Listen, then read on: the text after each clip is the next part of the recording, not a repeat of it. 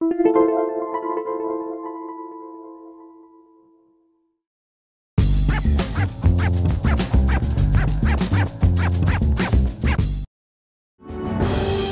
quality live entertainment is right in your backyard. Take a look as we shine the spotlight on another production playing on Long Island.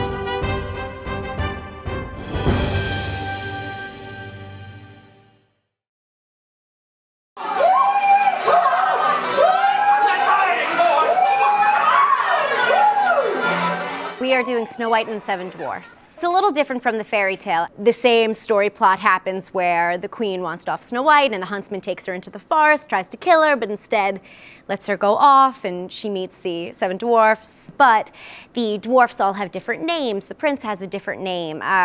There are different songs in it.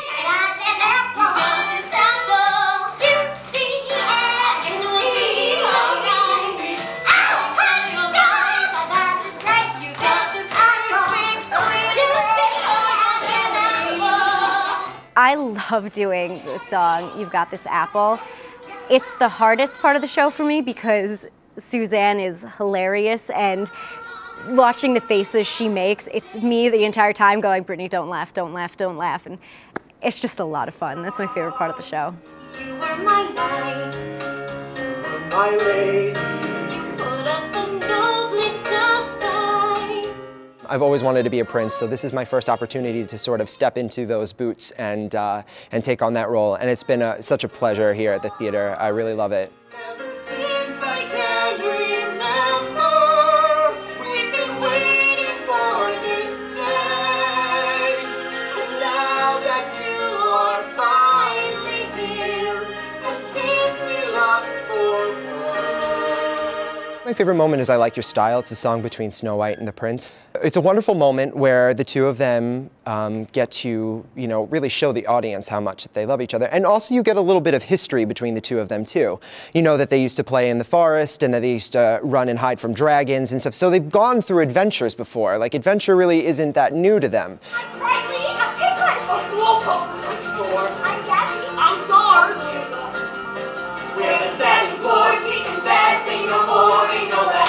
Howdy do from us. So it would be Sprightly, and I'm Ticklish, Slowpoke, Snore, Gabby, Sarge, and Gloomy Gus.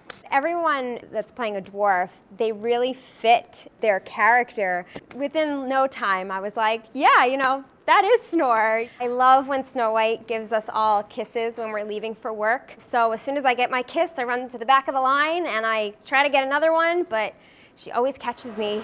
Oh, Queen. Thou art fairest of all I see. Continue. But over the hill where the seven dwarves dwell, Snow White is still alive and well. What? Snow White is always beautiful in her own way. She always has a certain beauty, but when she meets the prince, well, she re-meets the prince, and they fall in love with each other, that love she has with him brings out some inner beauty, some inner radiance, if you want to say, in her, and that makes her more beautiful than the evil queen, because the evil queen is only in love with herself. Your soul is selfish and mean. You care of no one but yourself. I can see your future clearly. One day will be like another. You will live out your time in loneliness and regret. He does this every single day. The queen every day comes up to the mirror and says, am I the most beautiful in the land? And every day it's the same thing. And then when someone else comes along, like Snow White, he kind of takes a little joy in it that the evil queen, is no longer the fairest in the land, and he can kind of call her out on that. I will find Snow White. And when I do, she's finished! I will destroy her! I play the queen, and I play Esmeralda, who is the queen in disguise, and then I play the crone, who is also the queen in disguise. And it's not often where you get to be so many characters. I